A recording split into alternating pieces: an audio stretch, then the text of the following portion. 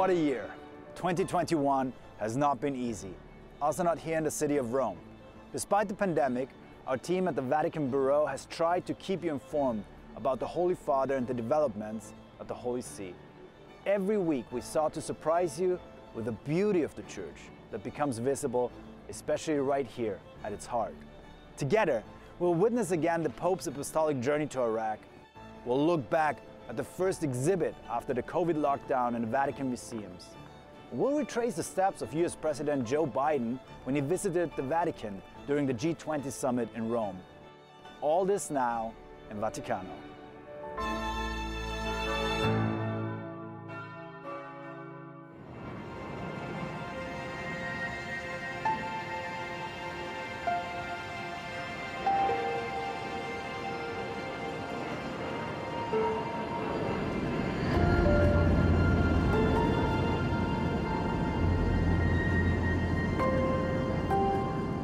Early on March the 5th, Pope Francis boards this Alitalia airplane in Rome with 73 journalists from 15 different countries, all destined for Baghdad, Iraq, for a landmark 3.5-day visit.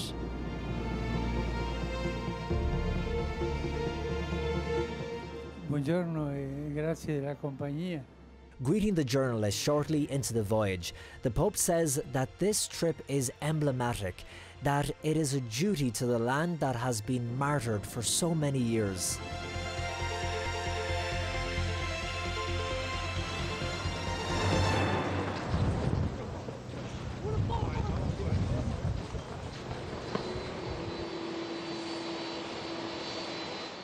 Four and a half hours later, he's on the ground, the first Pope ever to set foot in these lands.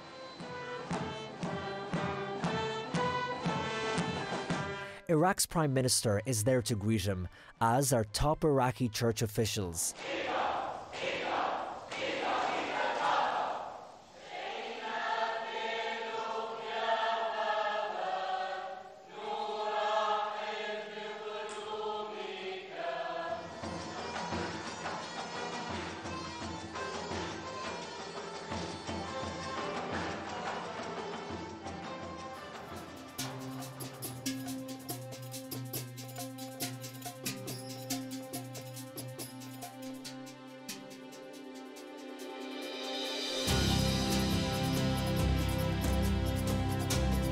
With a massive armed escort, he takes to the streets of the city, veins that carry the wounds of war.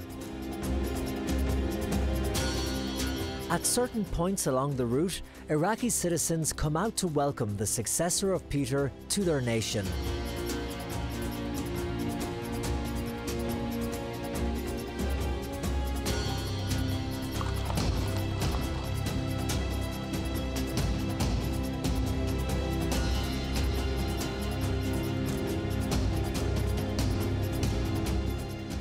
At the presidential palace, President Barham Salih stands with him, an image of peace amidst high security.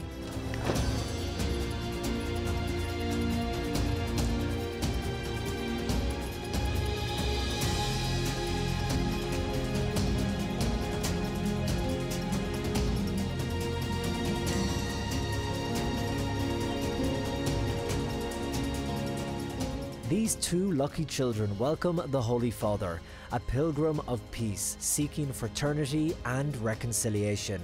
This is how Pope Francis referred to himself before coming.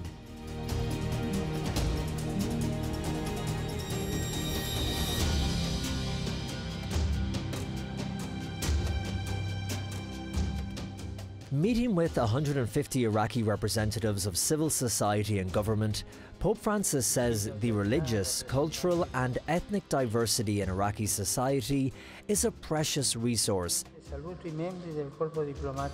He makes an appeal to the authorities to grant all religious communities recognition, respect, rights and protection.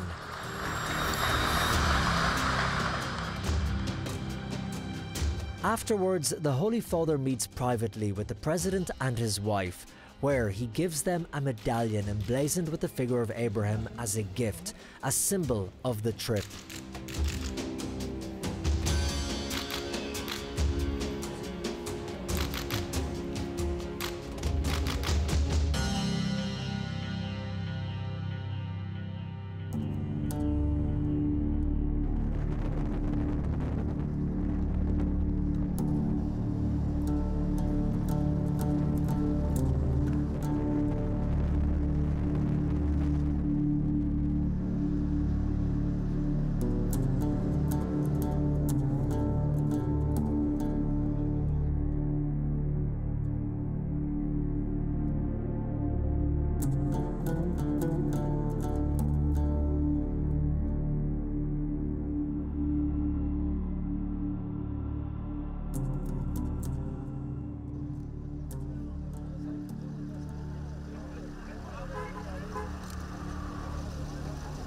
Hey guys.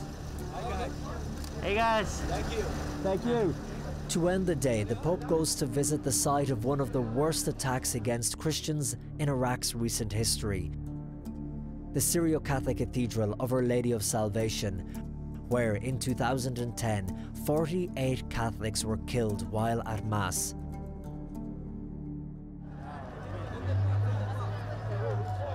While the Pope makes his way through Baghdad, the cathedral is already packed with the religious and priests awaiting the meeting with their pastor. I think that it's a blessing for the Iraqi population. They suffer a lot. And the visit of the Pope to tell us that we are all brothers and sisters, the same God. Do you think it will bring some healing in the country? It's not magic. We have to work so that this union will be perfect. And these religious brothers and sisters should know they've been working on the front lines trying to heal the wounds of war, inspired by the heroism of the martyrs.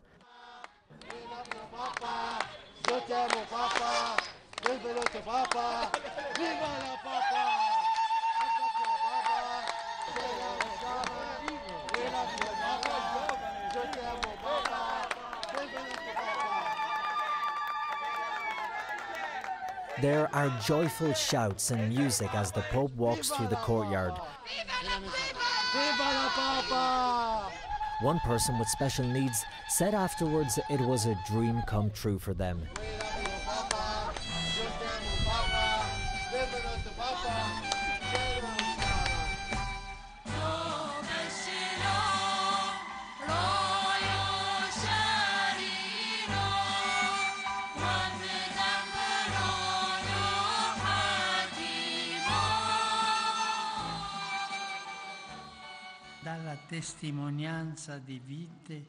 Inside, Pope Francis speaks to a cross-section of the Catholic leadership of the country, bishop, priests, religious, seminarians and catechists, of the great sacrifice they've made in keeping the Christian faith alive in Iraq.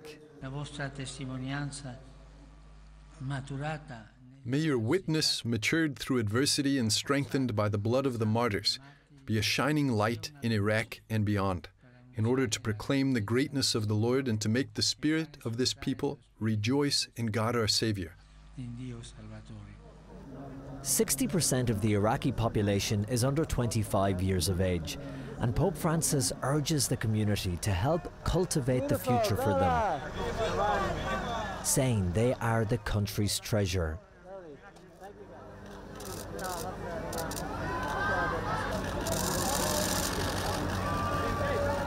The Holy Father leaves the Syro-Catholic Cathedral passing by the statue of Our Lady of Salvation that witnessed the martyrdom a decade prior. A poignant reminder that from the worst of times and from the worst of situations, hope can return and the faith will prevail.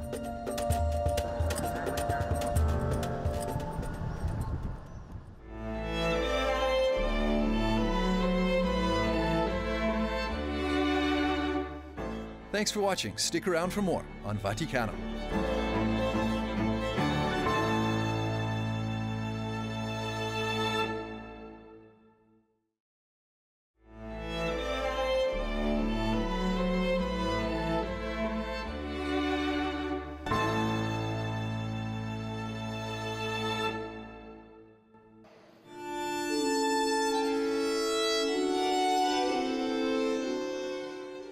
The Vatican Museums have inaugurated the first special exhibition in almost 2 years due to COVID-19 pandemic restrictions.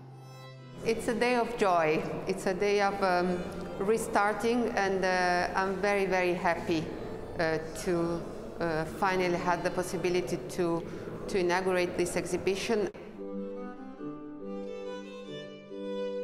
Director of the Vatican Museums, Barbara Yatta, explains that the Saints Peter and Paul by Raphael and Fra Bartolomeo exhibition is a way to conclude celebrations of the 500th Jubilee of Raphael and underline the strong ties between Rome and Florence.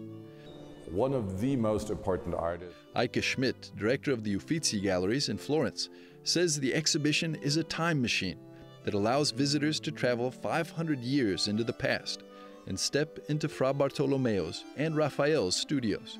It's truly amazing to have these two cartoons next to the paintings. The very first time since the winter of 1513, 1514, so more than half a millennium ago, that these four works of art are being brought together in one room. But moreover, since they are clean, since they're conserved, we can really see them in a way that would never have been possible in the recent decades or centuries. Fra Bartolomeo was able to finish his painting of St. Paul, but because of an artistic crisis, he never finished the St. Peter piece.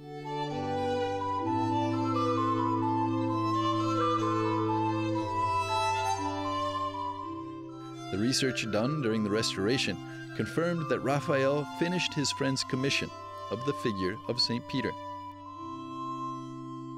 And you don't have to really know a lot about Raphael's or Fra Bartolomeo's style. You just have to have open eyes in order to really observe what's the same, what's different. Just comparing the cartoon with the final painting, you will be able to see, and you will become an expert without reading long texts and long books, just by looking very, very carefully. So in the face of St. Peter, in fact, if you look especially at the faces, and you will see how the cartoon is being transferred and transformed into something else. And here we do have the ultimate proof that what the written sources tell us, in fact, that Raphael finished the painting, is actually fully borne out by their visual characteristics.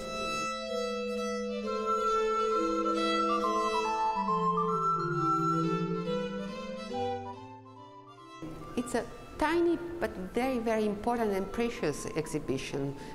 Important in many aspects, not only the devotion side. They are the Prince of Apostles, the patrons of Rome, Peter and Paul, that are kept generally in the apartment of the audience of popes. And for that reason, it's very, very difficult to see. The general public cannot see them. And so we thought it was nice to share these very, very important paintings with a more wide public in occasion of the celebrations of Raphael. The in-depth studies of the paintings fully confirm the double authorship, and hence the deep artistic friendship between Raphael and Fra Bartolomeo.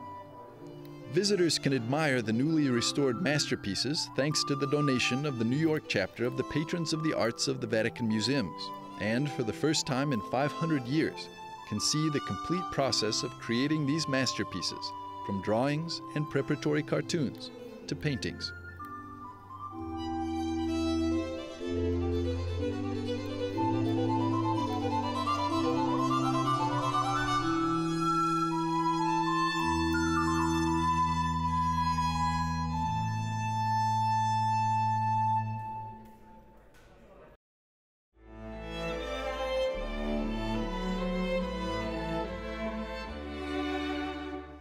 In a few moments, we'll be back with more on Vaticano.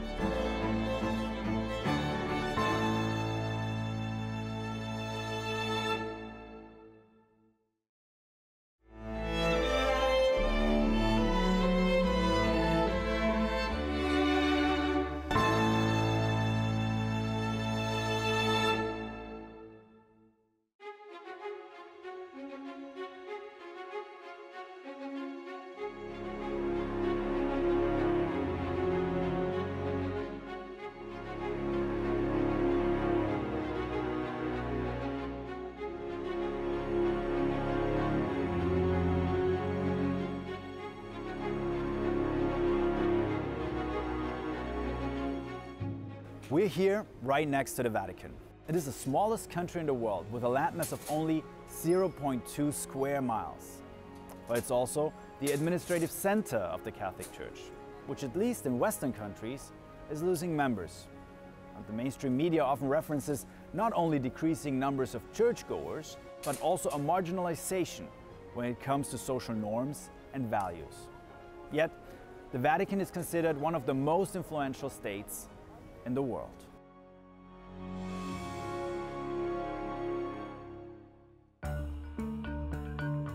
A report from the US Embassy to the Holy See from 2013 highlights the huge political importance of the Vatican. The Holy See is unique to the world in its ability to pursue its own agenda.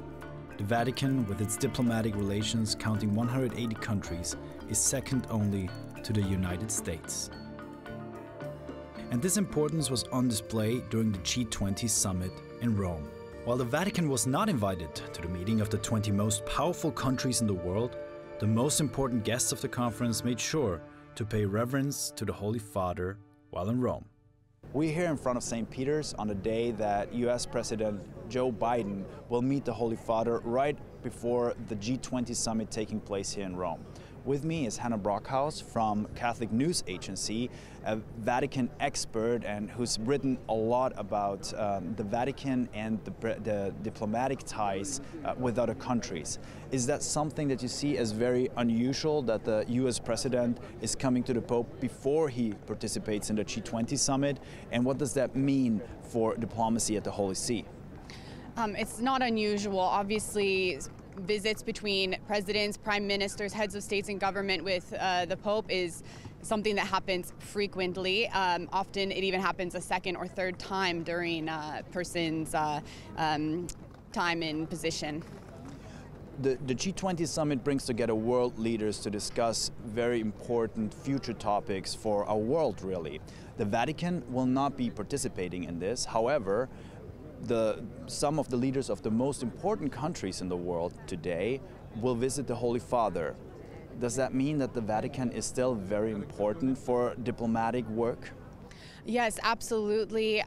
You'll notice with the topics that these leaders are bringing on their agenda to speak with Pope Francis, they want to talk about the COVID-19 pandemic, poverty around the world, as well as the global climate crisis. And you'll see that those are issues that are reflected then also in the agenda for the G20. So you'll notice that they want the opinion of the Holy Father, they want to speak to him about these issues, and then hopefully there in the G20 maybe we'll see some of the Pope's ideas reflected there. I think Hannah Brockhaus from the Catholic News Agency is not the only expert on the Vatican who sees a continuation of the prominence of the Vatican's soft power. Vaticanist Andrea Gagliarducci from ACI Stampa is also convinced that the influence of the Vatican diplomatic corps is at best underestimated. He sees the Holy See's biggest strength as providing a platform for other states to interact and collaborate. On the visit of US President Joseph Biden with the Holy Father, Gagliarducci said, "It's kind of interesting that he came and met the Pope in the same day as the Korean President Moon. I mean, it was by chance. They were both here, but President Moon already met the Pope in 2018. But there is another issue ongoing. The Pope could go to North Korea. There have been rumors that the Pope wanted to go. It's interesting because the US and Korea are very much connected in this push to have the Pope in North Korea. When President Biden was elected, the former Korean ambassador to the Holy See wrote an article in which he explained that Biden and Moon had a phone talk and talked about the Pope and the possibility for the Pope to go to North Korea. So that's how the Holy See becomes a center for any kind of initiative that can be diplomatic, but at the same time part of this, the so-called third track diplomacy. So an informal diplomacy with a state, that is the Holy See, that has no interest, no commercial interest, no economic interest, and so it can be a player on mediation.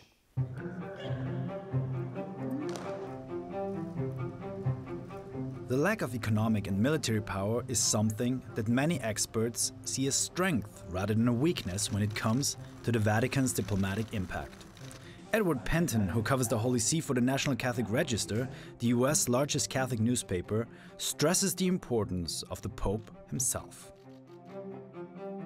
Well, I think the papacy, the Vatican, has always been a certain hub, if you like, for international relations because of its neutrality, because of its good offices. A lot of nations want to use the Holy See's good offices in order to help their own diplomatic positions around the world, and that's something that's is also dependent on the Pope as well, because the Pope can be very influential. He can be very much, as John Paul was, a rather sort of colossus on the world stage, and that was very effective in boosting the profile of the Holy See in terms of helping bring nations together to dialogue, to find other means of diplomacy rather than conflict or economic sanctions and so forth.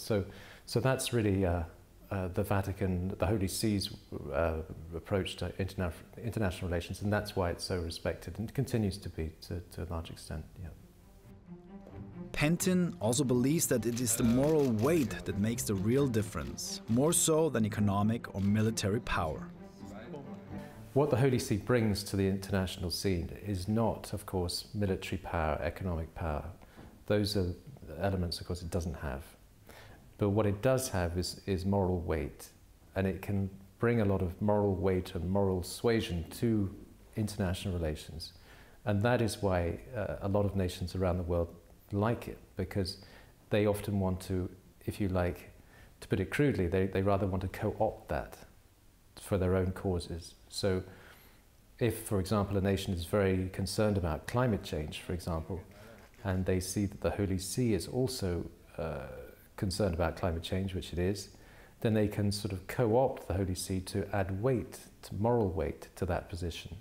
And that is why a lot of nations, a lot of governments see the Holy See as a great asset, really, in their diplomacy.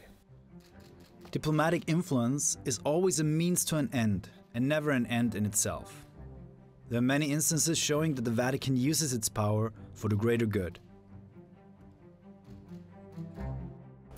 With diplomatic ties to more than 180 countries in the world, the Holy See continues to be an important global actor, using its diplomatic impact for promoting significant international issues. It represents the interests of more than 1 billion Catholics around the world, and therefore it is right and just that its voice is being heard from the tomb of St. Peter's across the world. For EWTN Vaticano, Andreas Tonhauser.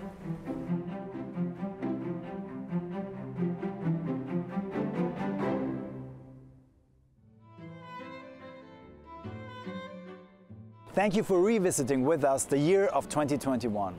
It's my heartfelt wish that you will have a blessed new year filled with hope and love.